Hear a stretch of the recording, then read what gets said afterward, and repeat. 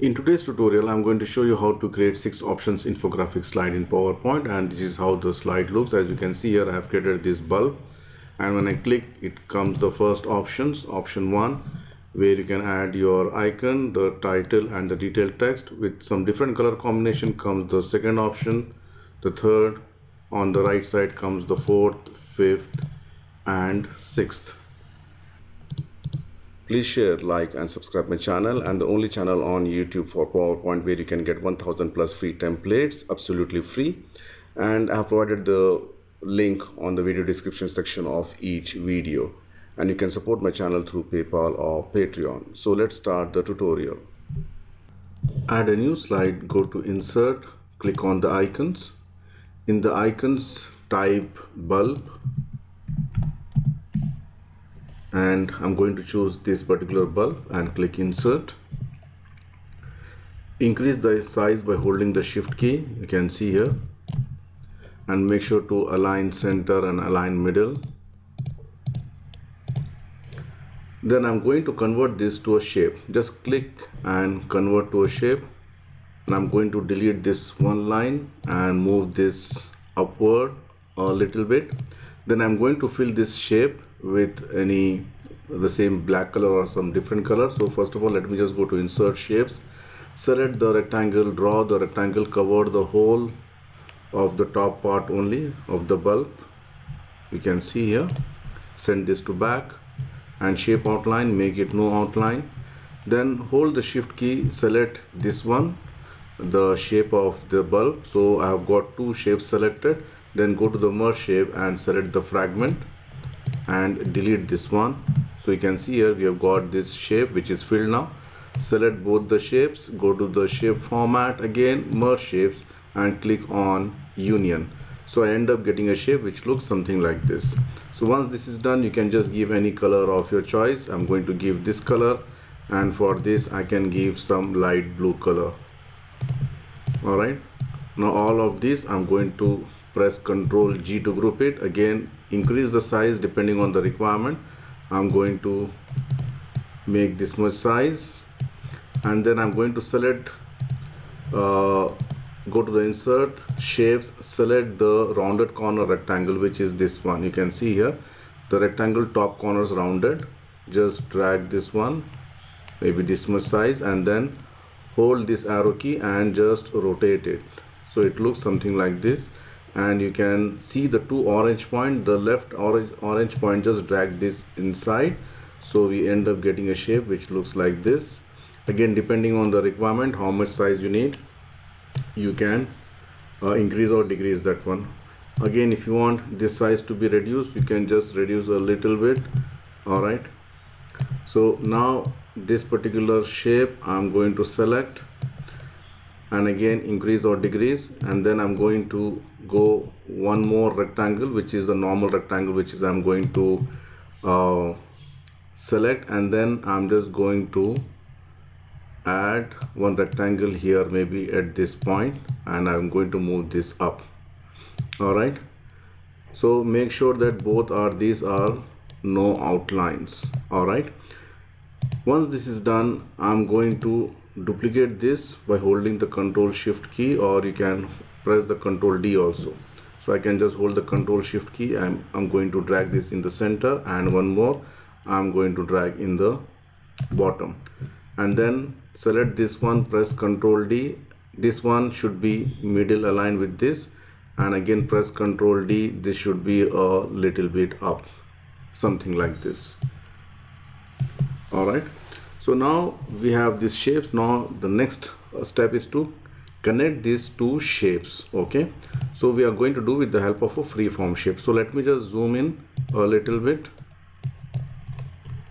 So go to the insert shapes. From the lines, I'm going to choose a freeform shape. Just click the freeform shape exactly at the top of this particular shape. Bring it here, just click. Again, one more time, click, click and click. That's it. Again, shape outline, I'm going to make it no outline. If there's any gap like this, that one also we can right mouse click and we can adjust also. Alright, that can also be done. So Let me just do it quickly for the rest of the objects. I'm going to select the freeform again. From here you can see here again no outline.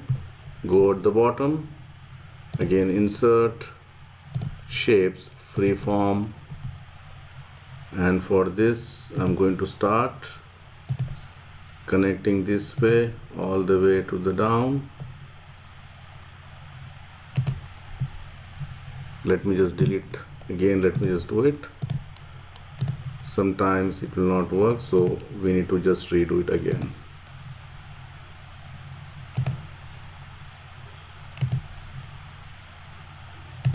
You can see here, this is how it looks. Now let's give the proper coloring. So I'm going to choose this one and this, and you can just give any light color here. So maybe I'm going to choose a color which is this one, and then here I'm going to give somewhat darker color. You can see here. So for this and this I can choose any color. For example, I'm going to choose maybe a kind of let's say a blue, and here I'm going to give a darker blue here to give the depth. All right, and for this and this I'm going to give maybe kind of a light green, and here I'm going to give a dark green, and make sure that this is no outline.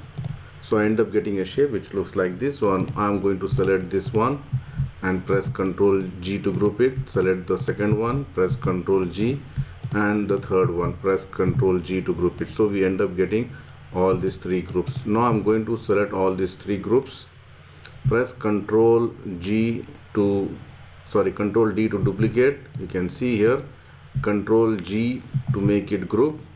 Go to the shape format, rotate. I'm going to make it flip horizontal, and exactly we have to put it here. All right, you can see here,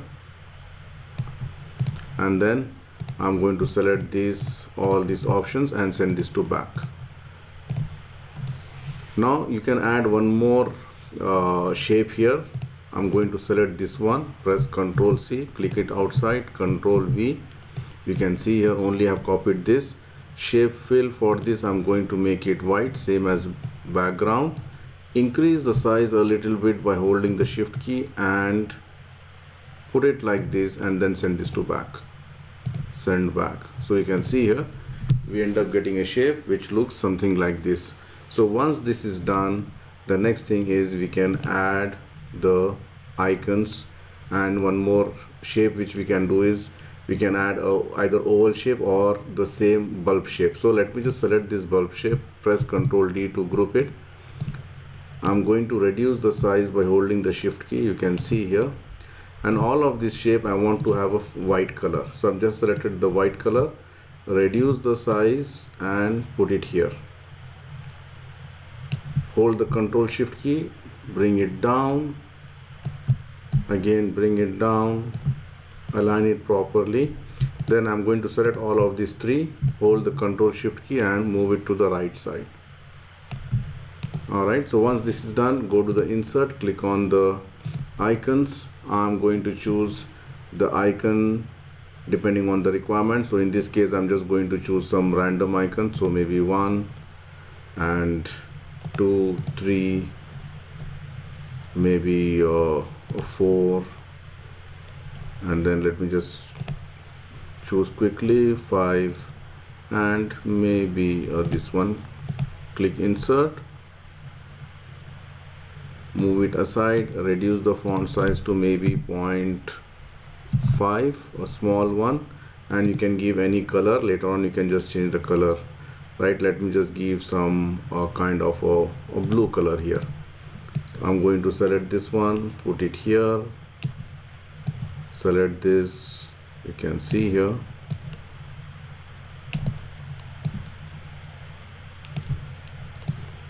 just align it properly.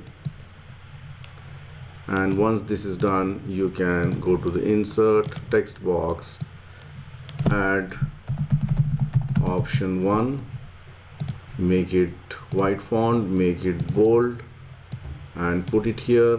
Go to insert text box equals LOREM within brackets. I don't want this much large text, so I'm going to just delete the unwanted text.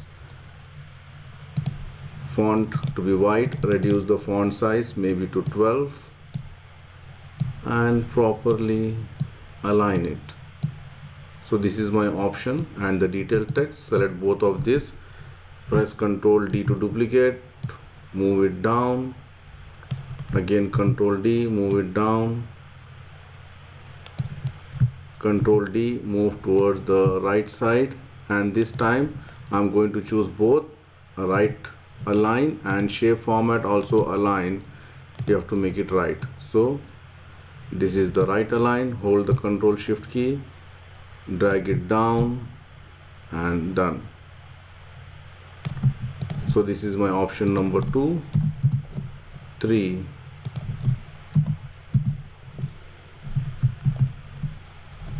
let me just quickly do this one, option number 3 and 4, 5 and 6. So you can see here we have completed the design. If you want to add some shadow effect here or some light effect also, that also can be done. You can go to insert shapes, select the oval shape, draw the oval shape. If you want, right mouse click, edit point, you can just edit the point like this also. Alright, and then shape fill, shape outline, make it no outline, shape fill, I'm going to fill this with white, then right mouse click, go to the format shape, under the effects, go to the soft edges and increase the soft edges here. So we are giving kind of a glow effect of this bulb. So you can see here the design is ready, and you can give some simple animation effects to it. So before doing the animation, make sure that this is all grouped. You can see here I have made it all grouped here. Alright, so let me just go to the animations, enable the animation pane. I'm going to select the option 1. I'm going to give the animation which is more entrance effects.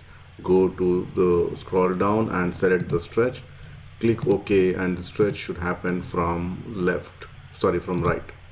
It looks something like this. Alright, so now this is my option. Double click the animation painter, click on the second option, click on the third option, then click on the fourth option. The only thing is here on the right options we have to start from left. Alright, so double click this one again.